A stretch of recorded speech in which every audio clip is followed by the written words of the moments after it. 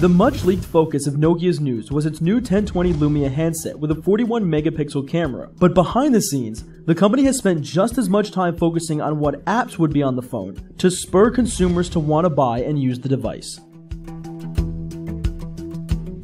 Nokia is set to unveil their new Lumia 1020 phone as they hope to compete with smartphones like the Galaxy S4 and iPhone 5. Hoping to snag a few more paying customers and offer an alternative to Google Maps, Nokia is bringing its suite of mapping, turn-by-turn direction, and transit apps to all Windows 8 smartphones.